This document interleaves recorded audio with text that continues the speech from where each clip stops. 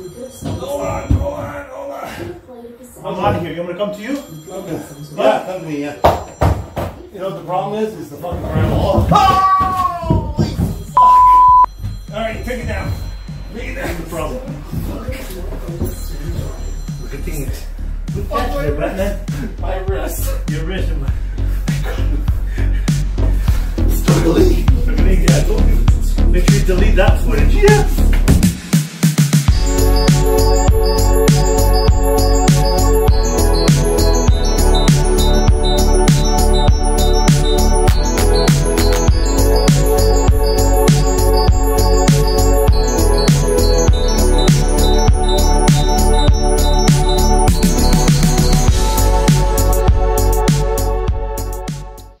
What is going on, everyone? Welcome back to the channel. What seems like I've been doing endless amount of bathroom renovations, we're finally doing something different, and that's a load-bearing wall removal. We've got all the engineered drawings, we've got all the permits, but before we start taking down some walls, let's go inside and have a look.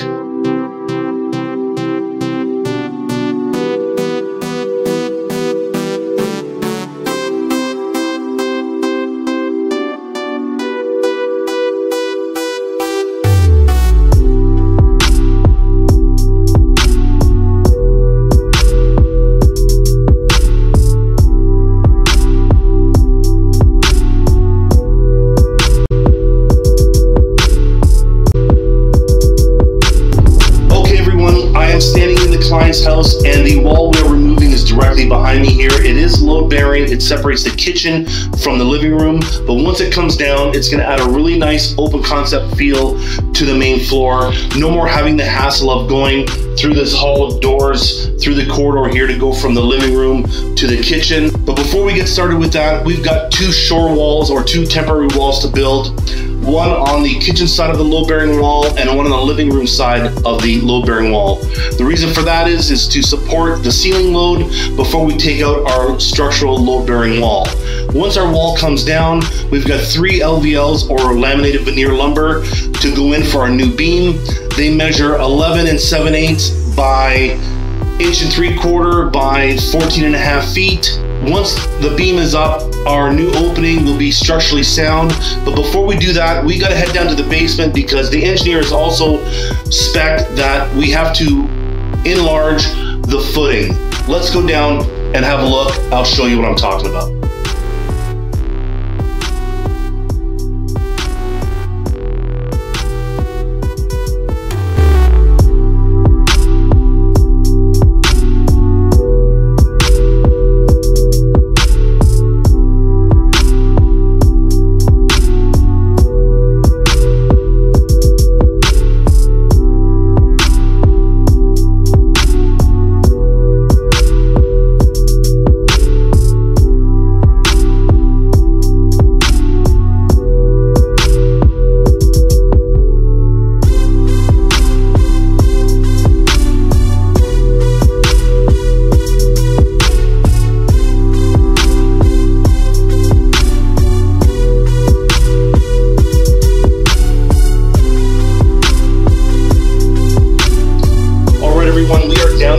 And as you can see behind me here on the floor, I have the footing exposed. The reason why I have it exposed is because the engineer wanted to see what the spec was on the footing. We dug it up a few weeks ago. The footing is 36 inch by 36 inch by 5 inches thick. However, the engineer wants it 36 by 36 by 15 inches thick. So before we remove the old footing and post, we're gonna leave the post over here down at the end. And under the beam here, we're gonna build a shore wall to support the load. And then we're gonna remove the existing footing. So I've got all my tools set up. I've got all the material I need. Enough talk, let's get to work.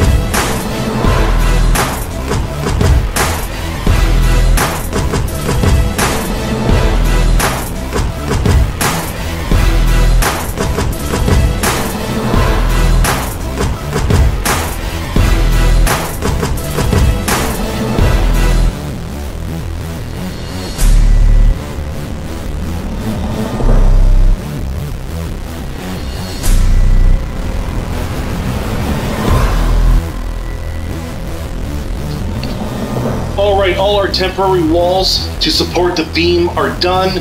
Now comes the fun part. We gotta chip out the old footing and remove the post. And then we gotta dig down to accommodate the 15-inch depth of the new footing that the engineer requires, because tomorrow, the town of Milton, the inspector's coming in. He wants to inspect the depth of the hole first before we pour any concrete. So without wasting any more time, let's go to the trailer, grab the chipping gun, and start chipping out the old footing.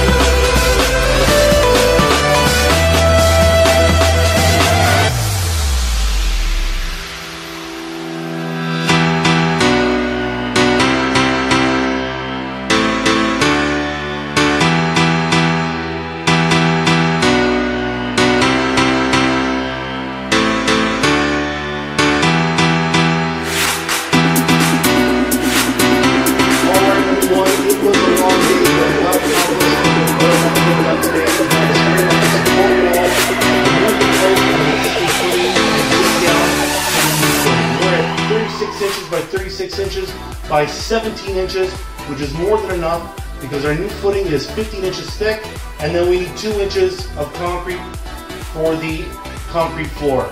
So that's great. The inspector will be in tomorrow morning to inspect the hole that we dug to make sure it meets all the spec outlined in the drawing by the engineer.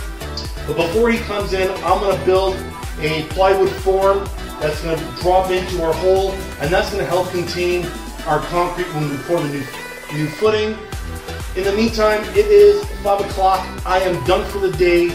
I'm going to clean up and get out of here. I'm going to see you guys in the morning. What is going on, everyone? It is the next morning, and our inspector came in bright and early this morning. He's given us the green light to go ahead and start pouring some concrete. In the meantime, I've already come back from the building supplier with all my bags of cement, over 20 bags of cement. So let's not waste no time. I'm going to get those bags of cement unloaded down to the basement and start mixing some cement so we can get our footing poured.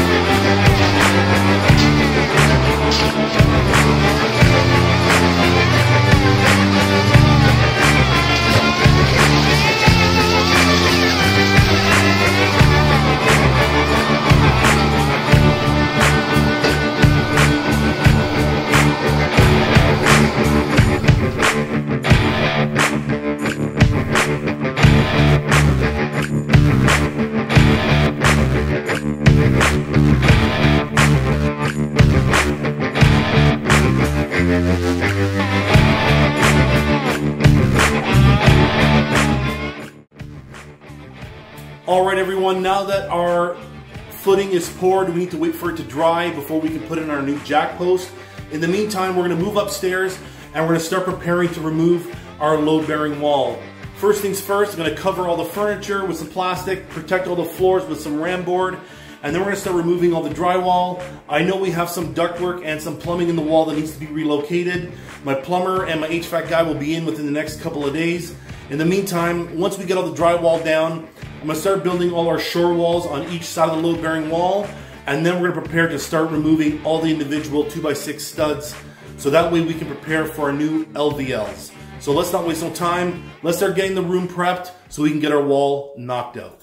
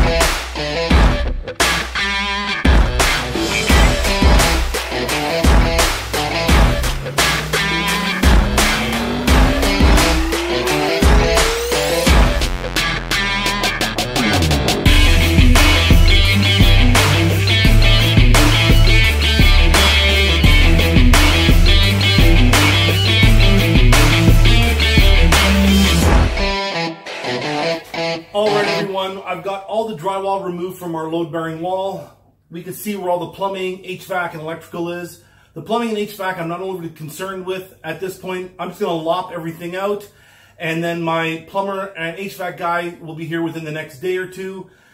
As far as the electrical is concerned, Vinny, my electrician, is on his way. He's going to relocate and even eliminate some of the electrical. Now, thank God I got Vinny coming, because there's only so many things that I can do or I'm willing to do on my own.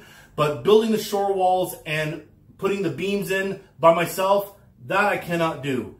Unfortunately, it's very hard right now to find help. There's nobody out there that, I don't know if they're willing to work or not, but it's very hard to find even just another set of hands. But Vinny's a great guy. We've been longtime friends. He's a great electrician, and he's going to help me install the beam today. I'm going to take a couple of quick measurements just to see where our point loads lie for our cripples, for our beams. And then once Vinny gets here, we're going to start building our shore walls, eliminating some of this electrical, lopping out the plumbing and the HVAC, and then we're going to get our beam installed. Vinny! What's up, buddy? My savior's here. Jesus is here.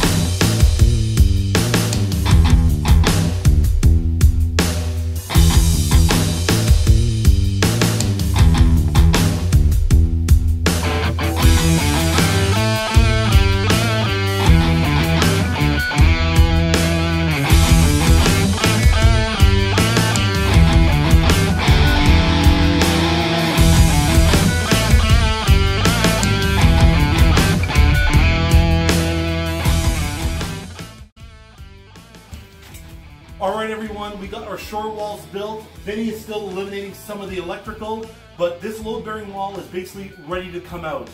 We're going to wrap up a couple of things, start lopping out some of the plumbing and the HVAC, and we're going to start removing all the studs so that way we can prepare to install our load-bearing beam.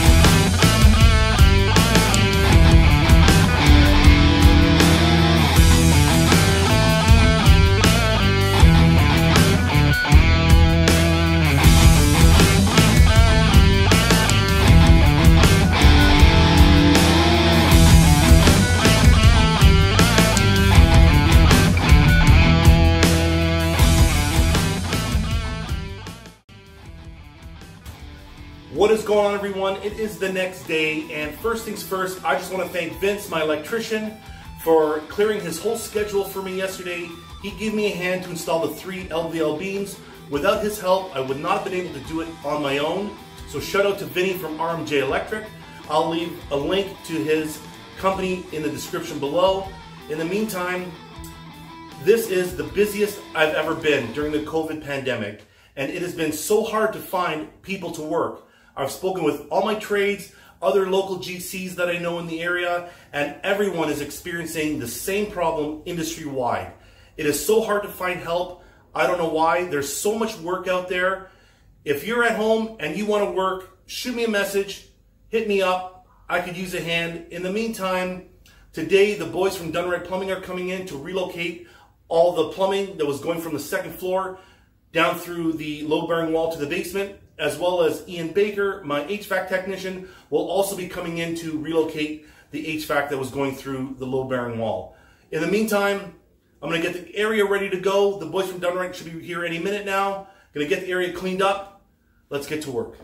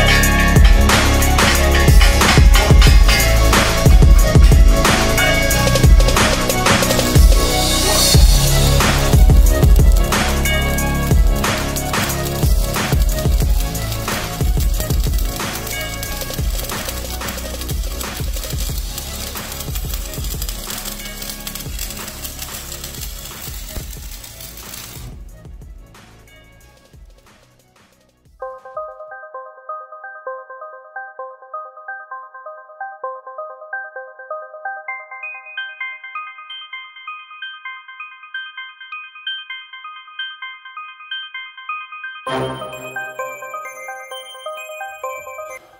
everyone, first things first, I want to thank the boys from Dunn Plumbing. They came in and relocated all the plumbing for me. Looks fantastic. As well, Ian Baker from Baker Home Comfort came in and relocated some of the ductwork for me. That also looks great. Tucked it all the way nicely so we can build a nice bulkhead next to our point load on the main floor. But in the meantime, today, I just got back to the client's house from the metal supplier where I picked up our new 3.5-inch steel post that's going to support our beam and rest on our new footing that we poured a couple days ago. This post is replacing this rinky-dink 2.5-inch post. That's garbage. We've got this, the engineers called for a beefy 3.5-inch post with 3/8 thick steel plate top and bottom. I just went to a local fabricator here in town and got them arc welded on, one on each end. So this is ready to go. But before we put our post in, the span from where our point load is here all the way to the exterior wall is about 18 feet. The engineers also called for another 2x12 to be laminated onto this 4-ply beam. He wants me to install 4-inch by 1/4-inch lag bolts, 2 rows every 8 inches. We got our framing inspection scheduled for tomorrow, so this has got to get done today, so that way we can backfill and pour our concrete floor over our new footing. So let's not waste no time, let's get to work.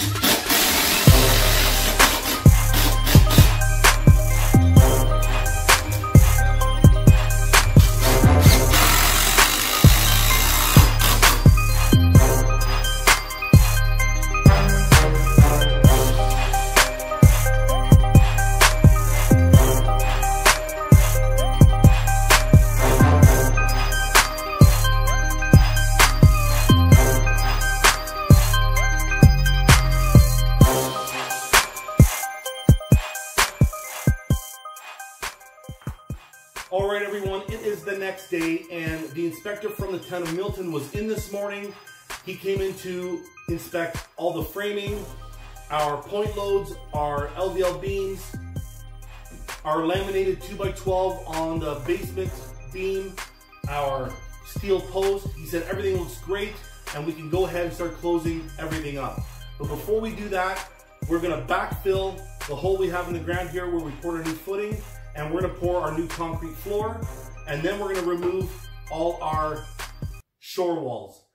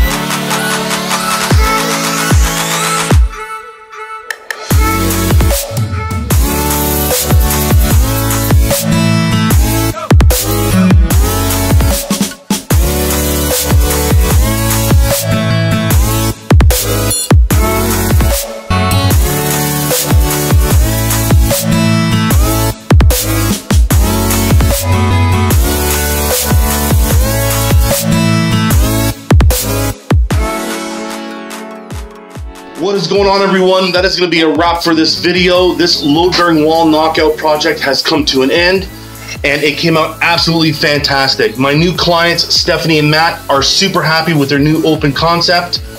I want to thank my new clients, Matt and Stephanie, for your business and your trust, but this project could not have been possible without my amazing trades and suppliers. First off, I want to thank Vince, my electrician from RMJ Electric. He cleared his whole schedule to come and help me install the beam when I couldn't find no help anywhere. Like I mentioned before, it's been really difficult finding help these days. Don't know why, don't know if people don't want to work or if they're at home collecting CERB, but there's plenty of work out there, and if you want to work, give me a call. Also, I want to thank the boys from Dunn Plumbing. They came in and relocated all the plumbing work. I want to thank Ian Baker from Baker Home Comfort. He came and relocated the HVAC. I want to thank the crew from BC Painting. They came in and painted the living room and the kitchen and all the baseboard for me. But I also want to thank Simcoe Building Supply. I ordered the LVLs a month prior to starting this project from a local supplier, and it turned out that they were back order. I called every lumber yard within a 100-kilometer radius, and nobody had any LVLs in stock, and if they did, they weren't willing to sell them to me. They were deemed essential building only. So I called Simcoe Building Supply in Barrie, and they had them in stock, and they were willing to sell them to me. So I went up there one Saturday morning and picked them up. And if it wasn't for them, this project may not have gotten started within maybe weeks, could have been even months before we got started. So thank you to them. But if you like this video, please like, share, comment, and subscribe. Don't forget to follow me on Instagram and Facebook. I want to remind everyone to stay healthy, be safe, and thanks to all my clients and followers for the love and support. We'll see you in the next one. Anyone ever tell you look like Teemu Selanne? No. I don't even know who that is. You know who Teemu Selanne is? No. You know who Teemu Selanne is? Holy shit. The Finnish Flash. No. No? No. Hockey player. NHL hockey player. Oh, really? Yeah. He's retired. You won a Stanley Cup with Anaheim Ducks. Oh, really? Yep. Drafted by Winnipeg Jets. Don't know the Finnish Flash, eh? No clue. Oh! Well, that's going in the gag reel.